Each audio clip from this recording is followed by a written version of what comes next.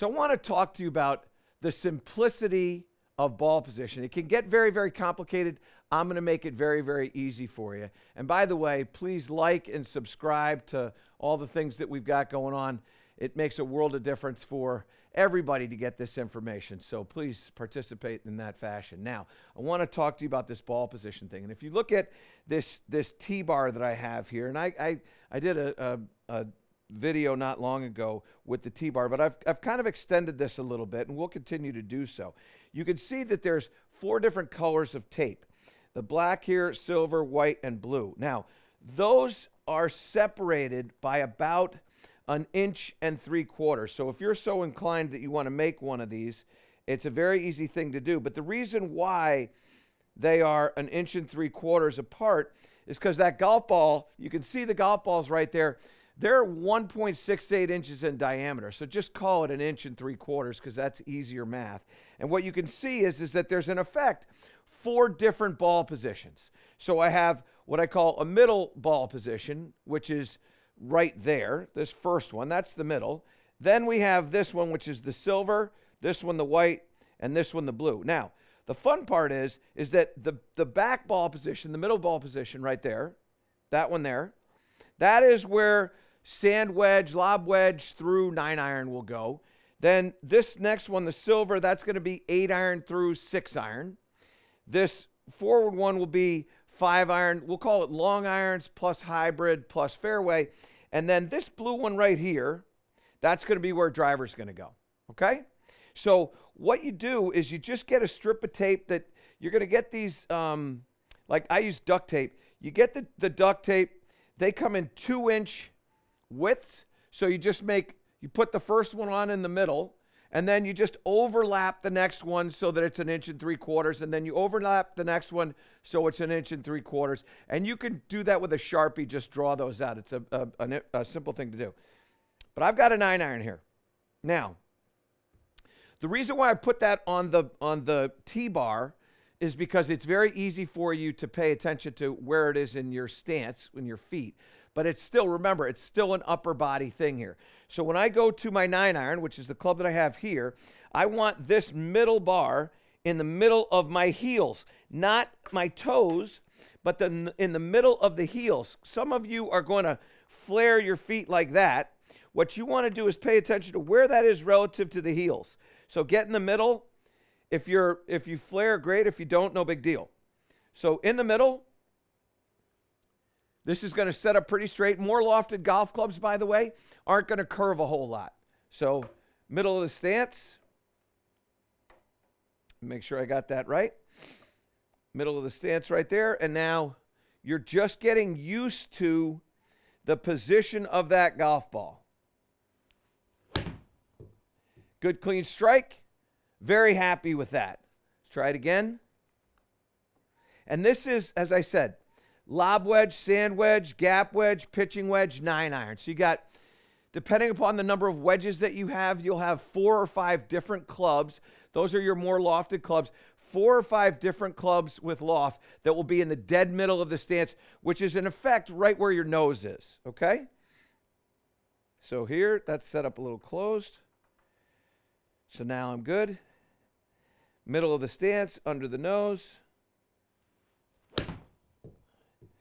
And I'm not so much concerned with where the ball went directionally at this point as I am concerned with the strike. I want to make sure that that ball is there and I start to see some consistency with launch angles, distances, slipping in there. I'm not swinging hard. I'm just making motion. But where the launch angle is, where my strike is, am I getting it in the center of the club face? So many times you might hit it out on the toe or even in the heel, and the last place you're looking is ball position. It should be one of the first places that you look. And that is, okay, do I have the ball in the right spot? This is an easy thing to put into your bag, bring it out there, and do it every single time. Develop that consistency. So that's the 9-iron.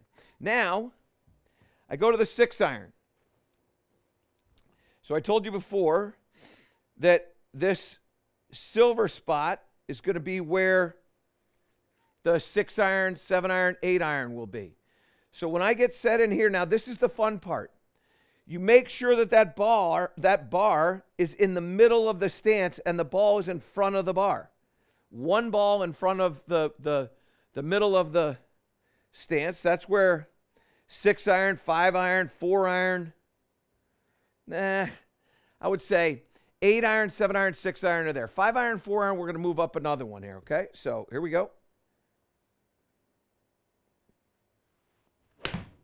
And that's, again, a very good clean strike. Love that shot. Now, I tend to cut the ball. So this is going to be set up center.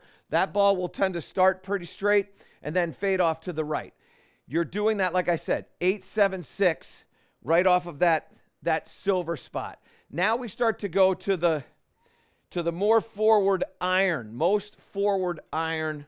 This is a 4-iron that I have here. This is going up into the white zone right there, that white tape.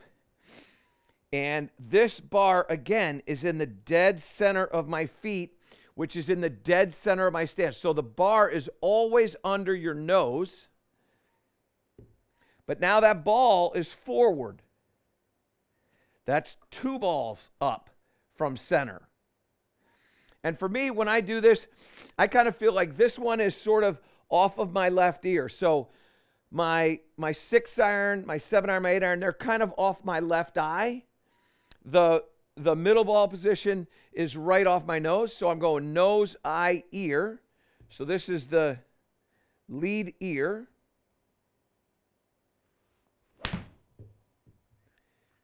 Good one. And now, when I start to go into my fairway wood, which is an important thing, and I have 2 fairway woods. I have 3 wood rather, and 5 wood. So this is I grabbed the 5 wood.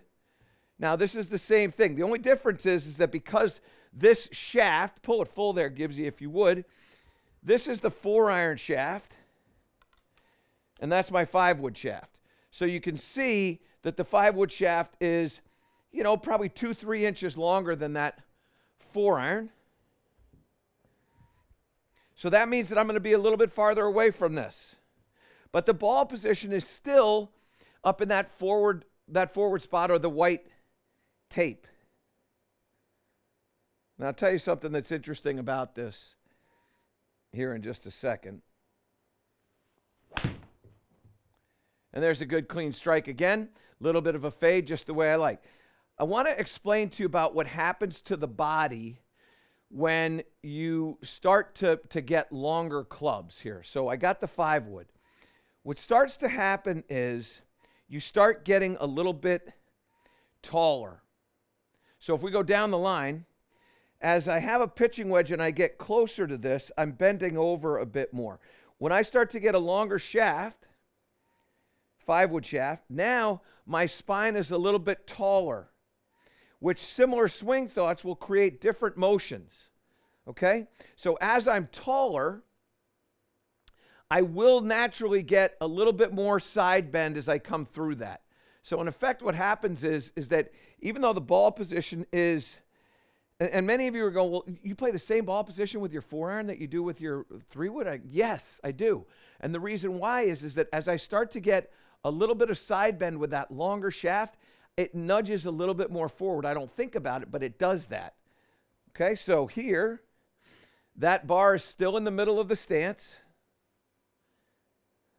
Now I've got the distance to the ball correct, and now I go. Pulled that one just a fraction, maybe a little club face shut. Yeah, a little club face shut there. But still, very, very solid strike. Not on the line that I'm looking for, but a solid strike. Now, finally, I want to get to the driver. And so with the driver, what we're doing is we go right across from the blue thing. So that blue tape is right there. That sets there. And now, when I get into this, I'm no longer thinking about that ball. I'm thinking about this bar. So that bar, I got to get a little farther away. So here we go. So that bar is in the middle of my feet. You can see it right here. It's in the middle of my feet, which is right underneath my nose. But the ball position now is well, we'll call it 3 balls forward of center. That's all it is.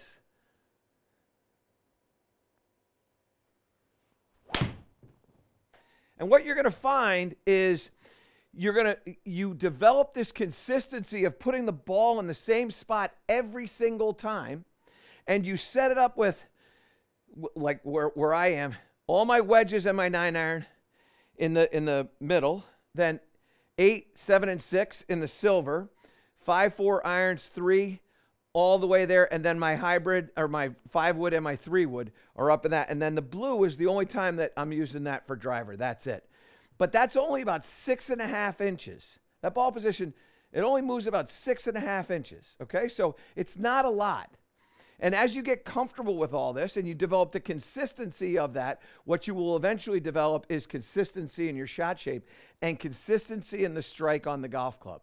So put the ball in the same spot every single time and the right spot every single time with a given club, and you're going to find a better ball strike. Now, the last thing I want to tell you is this. You can have some amendments to this. In other words, you can go, well, you know what? I like to have this back a little bit more. I like to have this a little bit more forward. There's no hard set rule that it has to be absolute for you individually. If you want to hit a fade and you want to play a little more forward ball position, then you can. Then you can start going to the middles of the spots. So you go to the middle between the black and the silver. You go in between the silver and the white, and you can go just off of the forward part of the blue. If that's what you want to do. I'm not suggesting that you do that. What I am suggesting is that you give that a try. But understand that it has to be the same every single time. That's your stock shots. This is what you're doing with your ball position. It becomes so simple, so repetitive, that eventually you can start to feel that ball position in your upper body. Nose, eye, ear, and then the last one I always feel like is right off of my armpit there, or the logo. So when I'm in one of those two spots, I know that's where my driver is going to be. I'm telling you that's going to help you. It certainly will simplify ball position for you and help you get to a consistent spot. To improve all parts of your game, subscribe to my channel and click the link below.